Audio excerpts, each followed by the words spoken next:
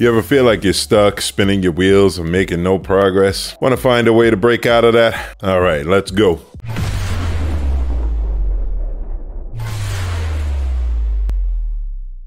A lot of people I talk to express the fact that they seem to be busy all the time and never really making serious progress towards their goals. When they ask me for advice, I usually tell them, you have to be as intentional with your time as you are with your money. Now, what does that mean? Now, the biggest houses, the most expensive cars, the biggest fortunes are all built one step at a time with intention. When you start to build a house, you do go by a plan, a bigger goal, what the house is going to look like when it's complete. But you do have to also focus on each step along the way. Each brick being laid counts towards the quality of the house. Same thing with your career and whatever you're trying to achieve. We usually get wrapped up in the millions we want to make, the big houses, the nice cars we want to buy, the end goal.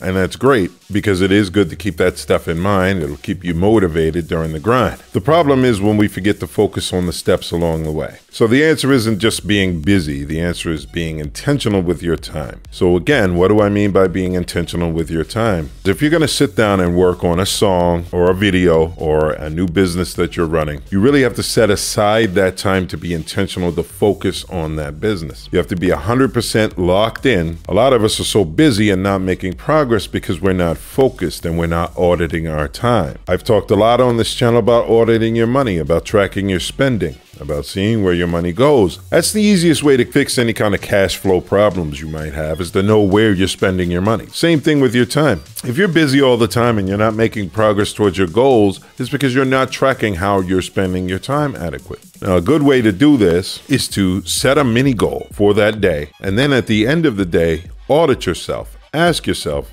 did you accomplish that goal? Do you feel like you're closer to your larger goal? Now, all of this was taught to me by my friend and mentor, Marc Hildebrand, and he repeated it to me a lot of times before it finally clicked and I understood what he was saying. Being intentional means staying laser focused on the goal you're trying to reach. Or like Michael Jordan used to say, you have to be a laser, not a flashlight. All of these daily goals are what's going to get you to reach that bigger goal. So yeah, keep that larger stuff in mind. Keep those larger goals in mind. But you also have to make sure to be intentional to spend your time on the goals that you're trying to reach for that day. And what you'll find is it'll help you achieve balance in your life. So instead of spending 12 hours of 20% effort on whatever you're trying to achieve, you can spend 1 or 2 hours trying to launch that business or that YouTube channel or to get your music career off the ground. That'll free up more time to spend with your loved ones, family, and friends, and you'll just be happier and healthier overall. So just remember, being intentional means looking back at the end of your day and saying, yes, I got this step or that step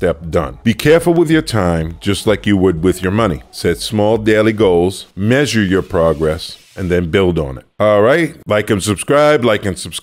Talk to you guys soon.